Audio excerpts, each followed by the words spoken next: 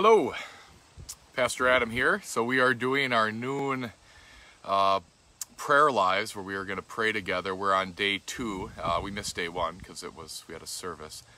So I hope that you at some point follow along. The prayer guides are posted at all 3 Harvest Time campuses on the Facebook page, and so that you can look at them and download them and be using them throughout the day. I just wanted to say a couple things before we get going. The first thing is I'm super excited for our prayer nights this week where we spend extended time together in prayer and worship. And right now our worship team at the Oliva building, the new building, Harvest Time South, are practicing and setting up. And so we hope to have an amazing experience with our blessed God tonight. Yes, so that's what's going on. So that's tonight, 6:30 to 8. So if you have not familiarized yourself with the prayer guide, it uses a pretty simple format, and that is there's 4 sort of ways in which we come before God. And the first is adoration, and the second is repentance, and the third is intercession, and the fourth is meditation. And so we're going to kind of work through this prayer guide together. The idea of adoration is that before we pray for anything, before we do anything or ask for anything in the presence of our God, we set our minds and our hearts on how great and how glorious He is, and we just praise Him. And we learn this from Jesus in the Lord's Prayer. Our Father who art in heaven, hallowed be your name. You are holy, you are exalted, you dwell in heaven. We do this. And repentance obviously is repentance, that before we come before with our prayers and petitions, we gracefully and thankfully repent of our sins, and we become clean and forgiven before our God and before His throne. And then the third, the intercession, that's what we're praying for, that we would lift up needs and causes before our God, having adored Him and having cleansed our hands by the blood of Christ. And then after the prayer, there's this section of meditation, and that's where, in this sort of thoughtful and prayerful posture before God, having laid our burdens before Him, we sit and we meditate in calmness on what He is doing and what He will do in our lives. And so the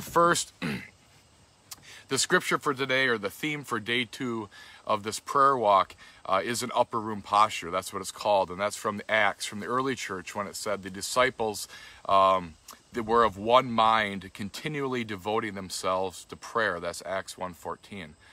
That what they did when they wanted to see a move of God and they awaited the Holy Spirit in their lives is they continued day in and day out to pray and to seek His face, and it's a posture of continual prayer. And so that is our goal. And so the goal isn't just that we would come together on these lives for 10 minutes and pray at noon the next 10 days, but that it would be God's people would have a renewed zeal for prayer.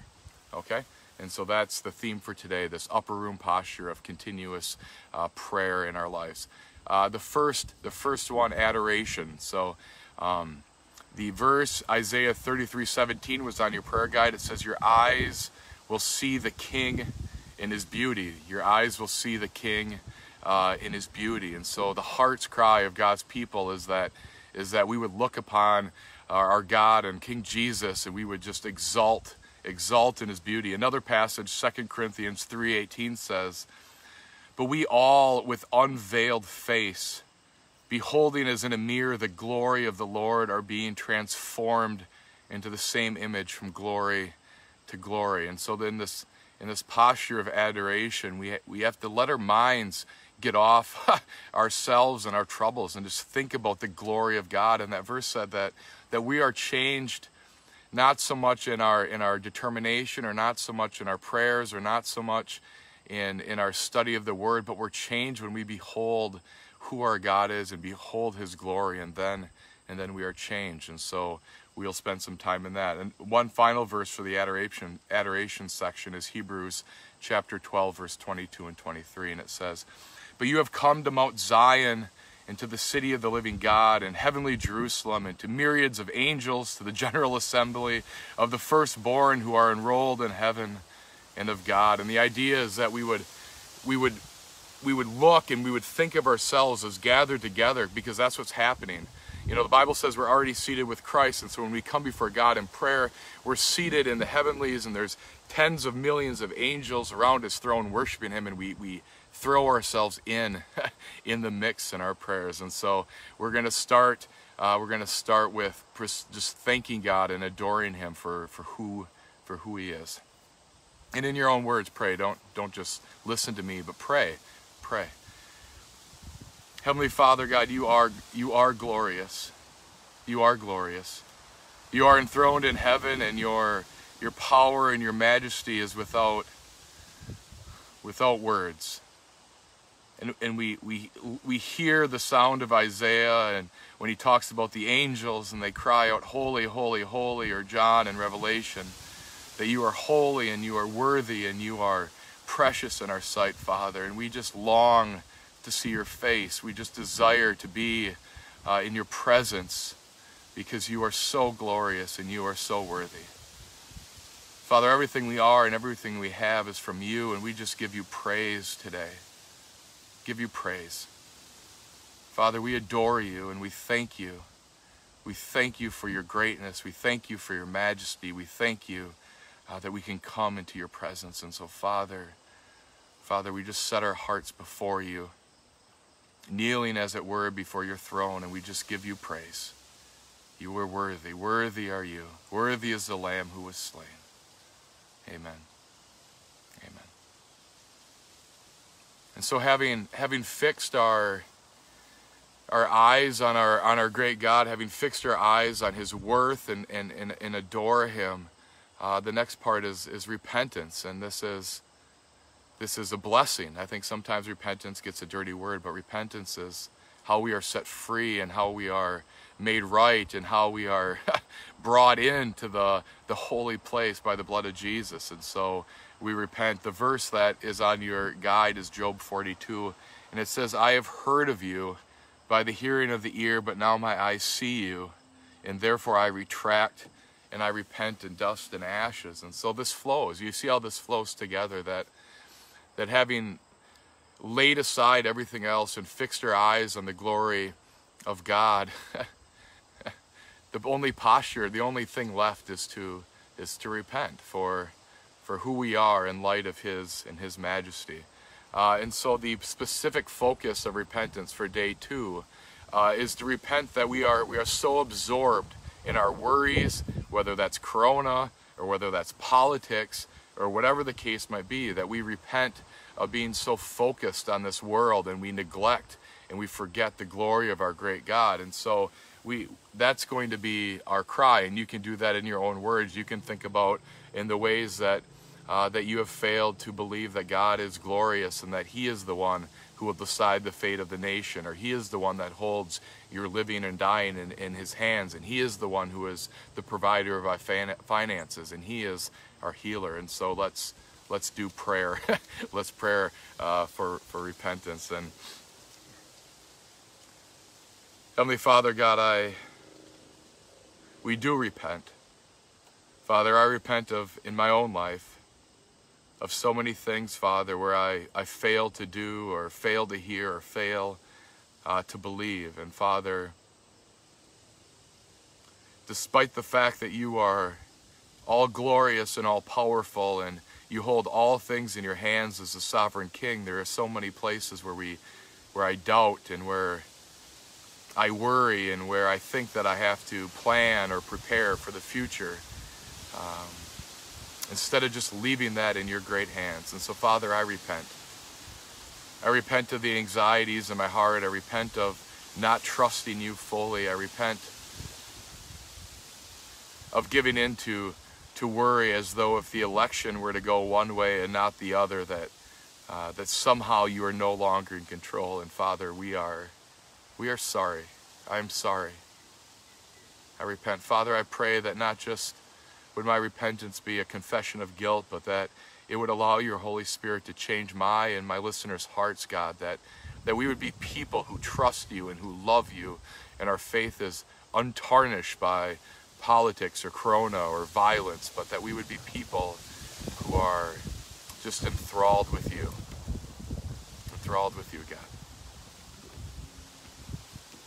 The third part of this prayer guide is intercession. And so having given God the praise that he deserves and having repented of sins, and this is obviously just a template, the idea would that you'd be spending lots of time throughout the day in these various things. This is just sort of a model, if you will, a little help.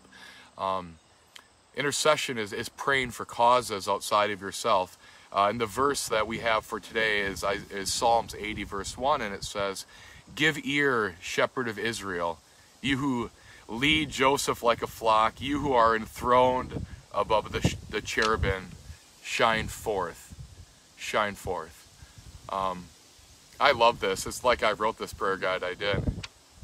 There's so many things that we could pray for in these times. There's so many pressing needs, whether it's wildfires or hurricanes or political unrest or violence in the streets or lawlessness or apostasy or abortion or human trafficking or whatever the case might be. In this intercession is just that God's people would have their deepest and most foundational heart's cry that the glory of God would shine forth in whatever avenue that takes. That's what it says. You are enthroned above the cherubim, the most powerful angels shine forth. And so our intercession for today is simply that we would be people who desire the glory of God, who desire to see him move, not necessarily for our sakes or for our own benefits, but just that God would receive glory, and that glory would be seen by his people and by those who don't yet know him, and thus they would turn to him. And so let's just pray that heart. Heavenly Father God, we just echo the psalmist, Father. We just pray that you would shine forth in these days. Father, that no matter how dark or how dreary times seem, you're the God who breathed universes. And we just hunger and thirst, God, to see your glory in our day. Father, that your name would be praised. And whatever path you take with our nation or with our own lives, Father, let it be true. Let our words be true that we don't care. That we don't care what the physical outcome is. Let it be true that our hearts just cry that you would be seen to be glorious, that you would shine forth, that the world would know that our God reigns. And so, Father, we just pray for that.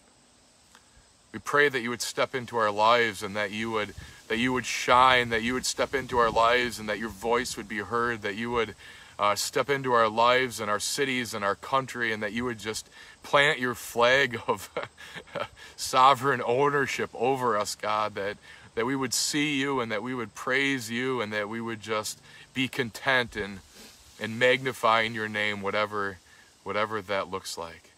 And so, Father, we both pray that we would see your light shine, and we pray also that our hearts would desire that above all else. Shine, Father God, shine. We pray this in Jesus' name. Amen. Amen. So if you're following along in the prayer guide, the final thing is meditation, and that's just to sort of sit with those things. You know, we've come before God and given him praise and glory. We've come before God and repented of sins, and we trust that they're forgiven. We've come before him with our intercession and our prayers, and we believe that he hears and that he answers. And so we just sit and we meditate on that and trusting that it's happened. The specific meditation from the prayer guide is an upper room posture, and that is simply that the way that the Acts world was changed, the early church was changed, was because these people had seen Christ, because they were eyewitnesses, and because they were people who spent time in the presence of their God. Like about the disciples, they said they took note that they were ordinary, unschooled men, but they took note that they had spent time with Jesus. And so our meditation should be, do people take note of us? Do they take note that we have spent time with our Lord Jesus?